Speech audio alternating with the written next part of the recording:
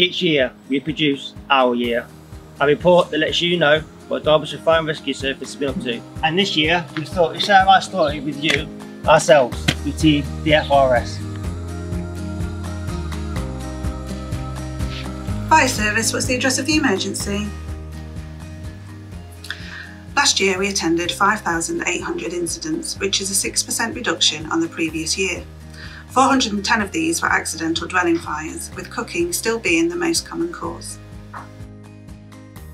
Crews have also attended 438 road traffic collisions, 62 animal rescues and 50 incidents relating to water and flooding.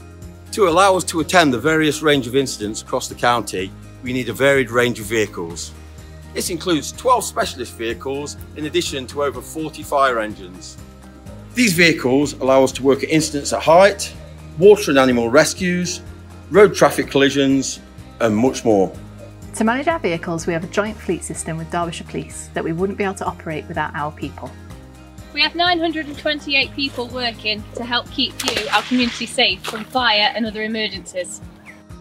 There are 364 whole-time firefighters in the service like me and 346 on-call firefighters ready to respond to their pages at any time.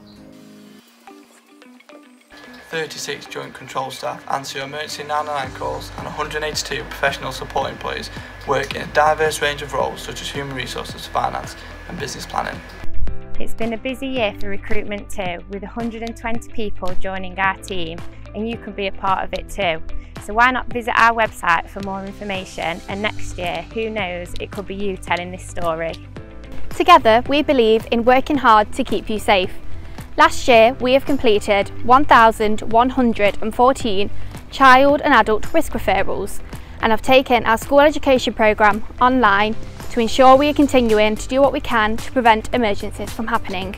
We also understand the importance of preventing deliberate fires, which is why earlier this year we signed up to a Fire Stoppers initiative for you to tell us about anonymous fire reporting.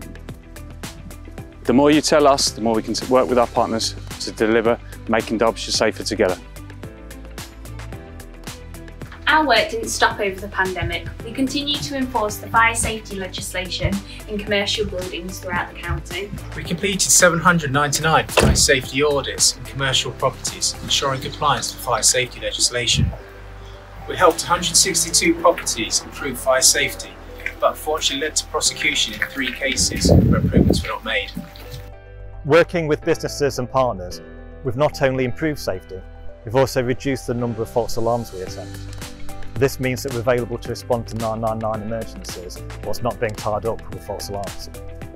We recognise the benefits of partnership working, and with close collaboration with Nottinghamshire Fire Service, East Midlands Ambulance Service and Derbyshire Police, we share information, resources and knowledge. We share 8 buildings like the station here at Longington with our colleagues from EMAS and 6 co-location sites with Derbyshire Police, such as a joint training centre, shared stations and headquarters. We also collaborated with Nottinghamshire Fire and Rescue Service to form a joint emergency control room, taking 999 calls from both Derbyshire and Nottinghamshire. Collaboration and partnership working extends further than just our buildings and knowledge. As part of the Local Resilience Forum, we've supported partners in setting up and decommissioning 13 lateral flow testing sites across the county and have completed over 23,000 pharmacy deliveries, all supporting the community response to COVID-19. We also support our partners online by sharing key messages across our social media platforms, where we have over 53,000 followers and had an engagement of almost 200,000 last year.